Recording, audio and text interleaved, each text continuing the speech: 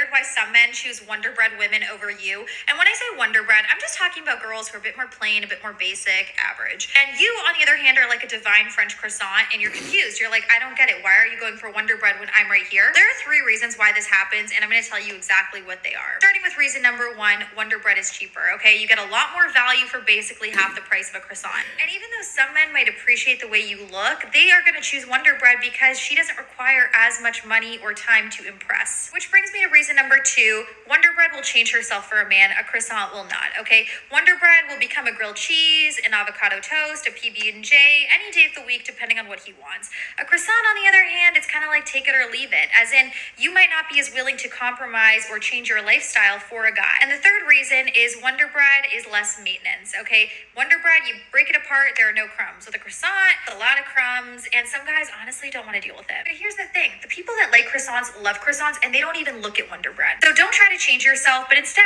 embrace all of your flaky French layers because the right person is gonna adore them. Ay, Dios mío.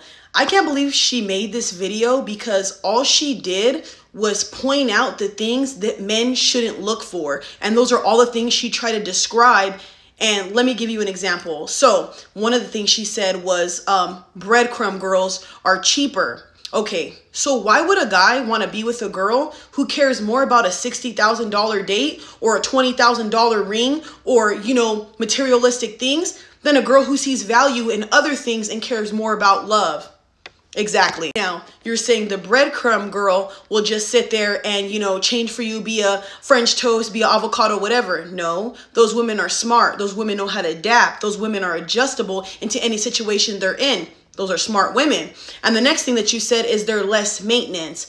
While the other women are left with crumbs to pick up everywhere. So you're just saying you're intolerable, that you're hard to deal with. Like I said, why would men now want to go to a croissant when you just said Wonder Bread's the best? Come on now, baby. Now, this next part, guys, please understand this. These are just videos for entertainment and obviously to talk about the topic in the video. I have no shade, no hate towards any of these girls, but you know I got to be sarcastic before I end my video. But think about this. Women like her don't understand this. They have this croissant mindset that they're up here and they're high value and all that because of the way that they look or, you know, whatever. That's fine. You're allowed to think that. But please understand, you're teaching women this. You're a women's coach or dating coach, like she says on her profile. You're teaching these women that they're 10s and that guys who pick other women, it's because they're not you. No, there are just some things some women have to offer that you don't. And that's okay. You might not have been compatible. But I will say this, girls who are breadcrumbs, suck dick, throw it down, love their man, and give their man a voice. Croissants are uppity and uptight.